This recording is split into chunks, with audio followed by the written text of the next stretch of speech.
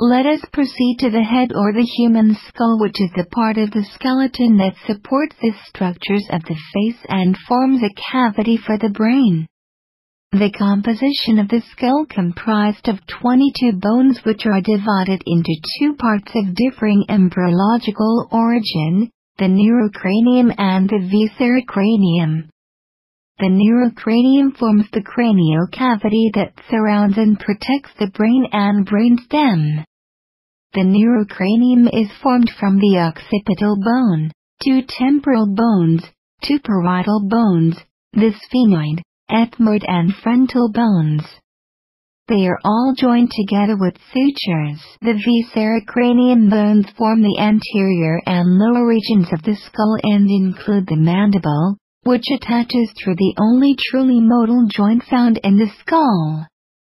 The facial skeleton contains the vomer, 2 nasal conchae, 2 nasal bones, 2 maxilla, the mandible, 2 palatine bones, 2 zygomatic bones, and 2 lacrimal bones.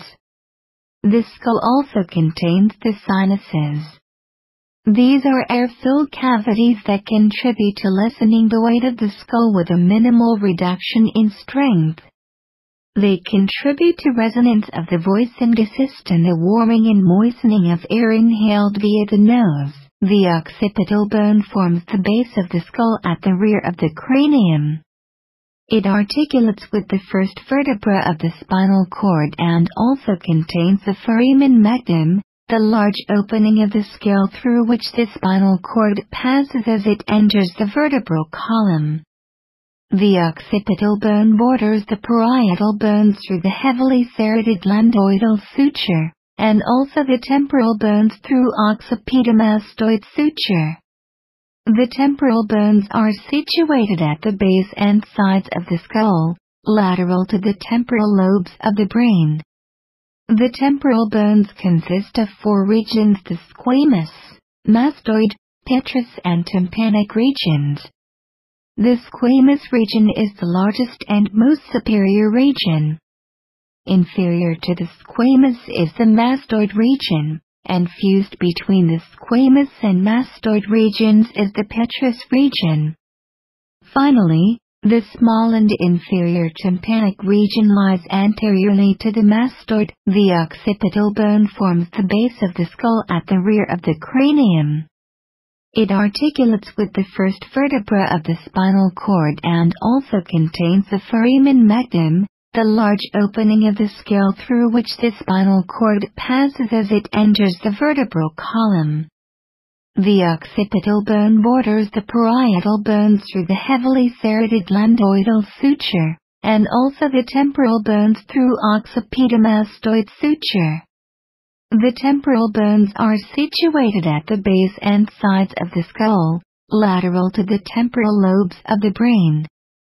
The temporal bones consist of 4 regions: the squamous, mastoid, petrous and tympanic regions. The squamous region is the largest and most superior region. Inferior to the squamous is the mastoid region, and fused between the squamous and mastoid regions is the petrous region. Finally, the small and inferior tympanic region lies anteriorly to the mastoid. There are 2 processes that originate from the temporal bone: the zygomatic process that projects from the lower squamous region and articulates with the zygomatic bone of the cheek.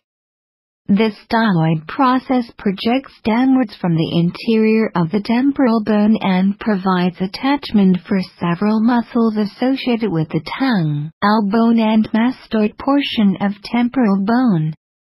The squamosal suture separates the parietal bone and squamous portion of temporal bone. The sphenosquamosal suture separates the sphenoid bone and squamous portion of temporal bone. The zygomatic temporal suture separates the zygomatic bone and zygomatic process of temporal bone. The 2 large parietal bones are connected and make up part of the roof and sides of the human skull. The 2 bones articulate to form the sagittal suture. In the front, The parietal bones form the coronal suture with the frontal bone, and in the rear, the lambdoid suture is formed by the occipital bone. Finally, the squamosal suture separates the parietal and temporal bones. The sphenoid bone is situated in the middle of the skull towards the front and forms the rear of the orbit. It has been described as resembling a butterfly due to its wing-like processes.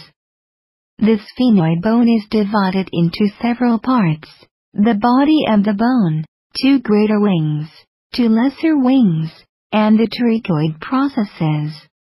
The sphenoid bone is one of the most complex in the body due to its interactions with numerous facial bones, ligaments, and muscles.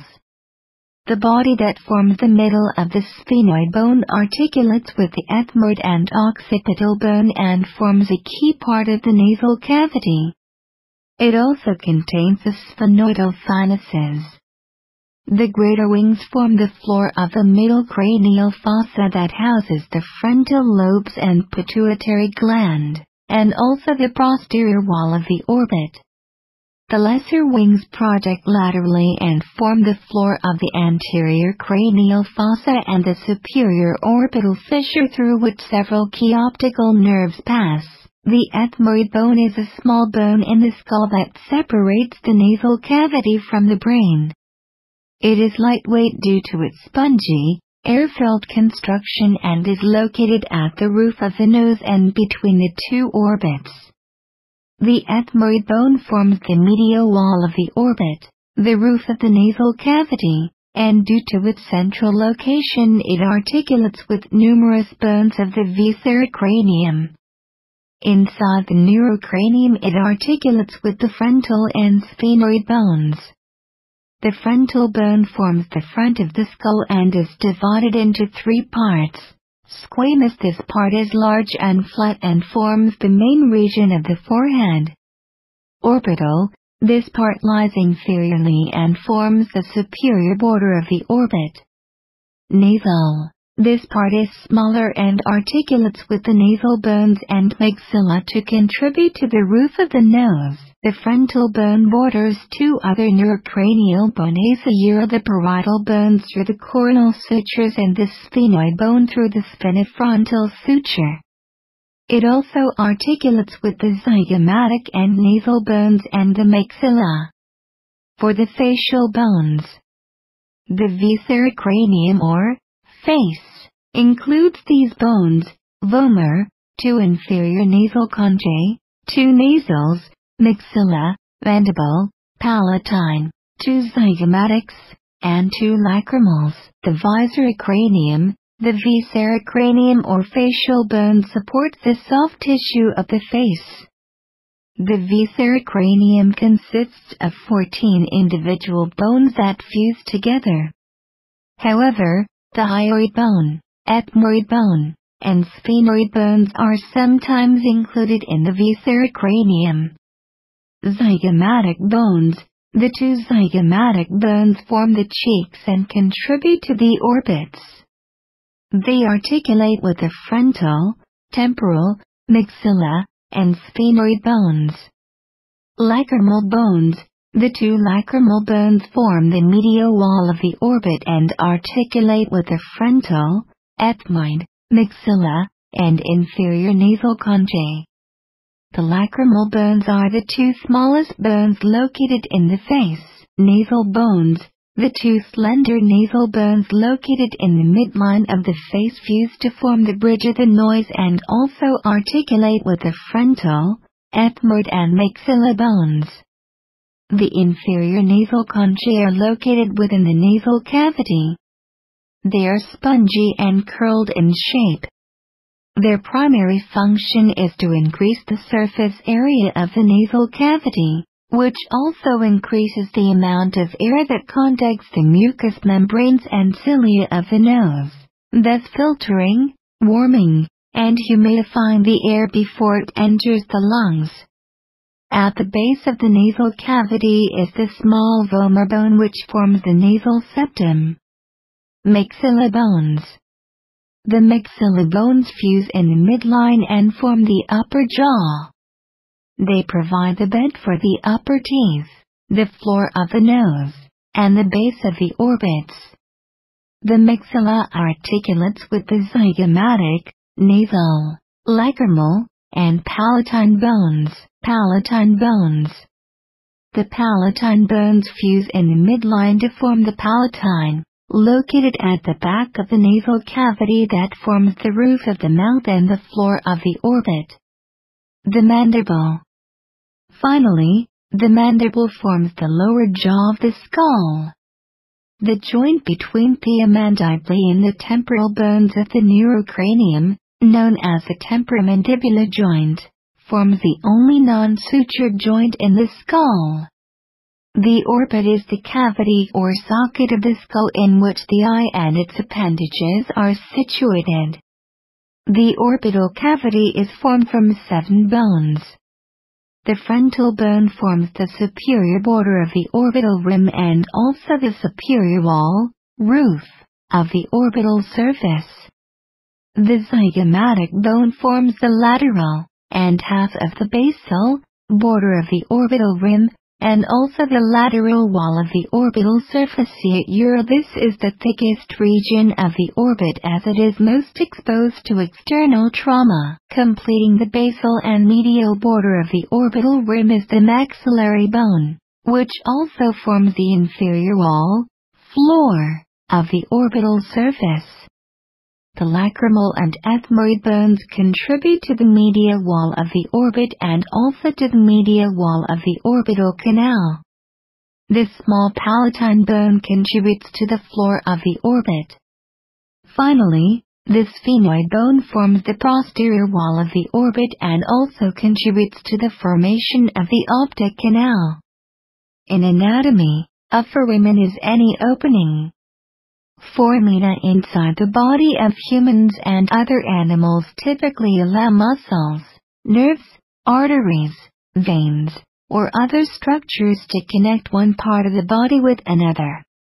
The human skull has numerous foramina through which cranial nerves, arteries, veins, and other structures pass. The skull bones that contain foramina include the frontal, ethmoid, sphenoid, maxilla, palatine, temporal, and occipital lobes. Key foramina in the skull include supraorbital foramen, located in the frontal bone. It allows passage of the supraorbital vein, artery, and nerve into the orbit.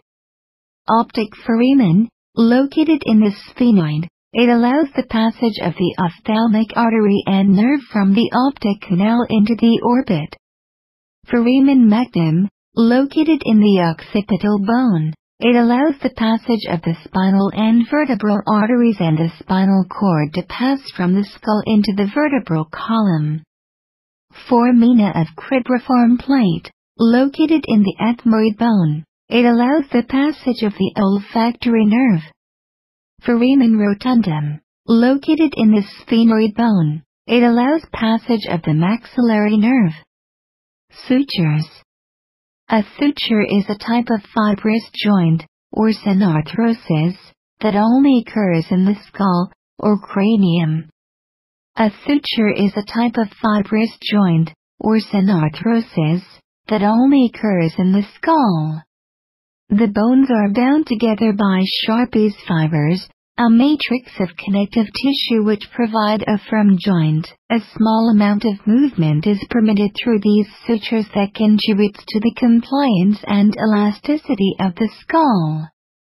The joint between the mandible and the cranium, known as the Temporomandibular Joint, forms the only non-sutured joint in the skull. Most sutures are named for the bones that they articulate. At birth, many of the bones of the skull remain unfused to the soft spots described as fontanelle.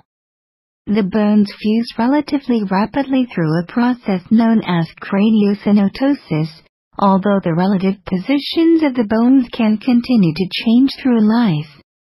In old age, the cranial sutures may ossify completely, reducing the amount of elasticity present in the skull. As such, the degree of ossification can be a useful tool in determining age post-mortem. The spine is made of 33 individual bones stacked one on top of the other. This spinal column provides the main support for your body, allowing you to stand upright, bend, and twist, while protecting the spinal cord from injury. Strong muscles and bones, flexible tendons and ligaments, and sensitive nerves contribute to a healthy spine. Yet, any of these structures affected by strain, injury, or disease can cause pain. Spinal curves. When viewed from the side, an adult spine has a natural S-shaped curve. The neck, cervical, and low back, lumbar, regions have a slight concave curve, and the thoracic and sacral regions have a gentle convex curve. The curves work like a coiled spring to absorb shock, maintain balance, and allow range of motion throughout the spinal column. The abdominal and back muscles maintain the spine's natural curves.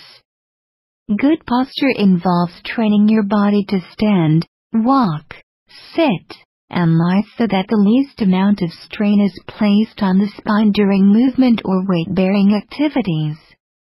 Excess body weight, weak muscles, and other forces can pull at the spine's alignment.